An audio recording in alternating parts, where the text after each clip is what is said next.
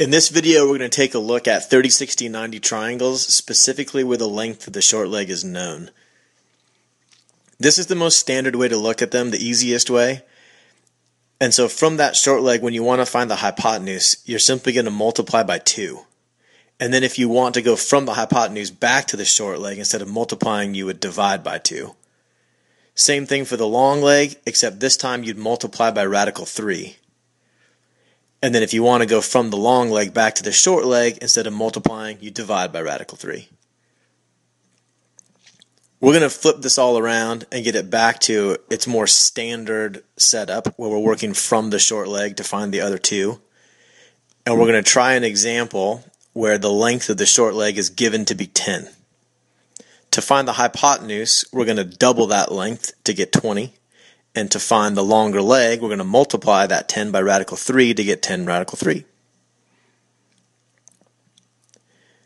Now we're just going to set up 2 more examples, because you'll find when you're working out of your textbooks or when your teacher's writing exams, you'll have a tendency to find short legs that are a little bit more complicated than just a whole number like 10. And radicals end up getting mixed in where you don't like to see them. So I want you to see that it's no big deal when we look at 2 radical 3. You're just going to double it to get the hypotenuse, 4 radical 3, and then take that 2 radical 3 and multiply it by radical 3 to get the longer leg.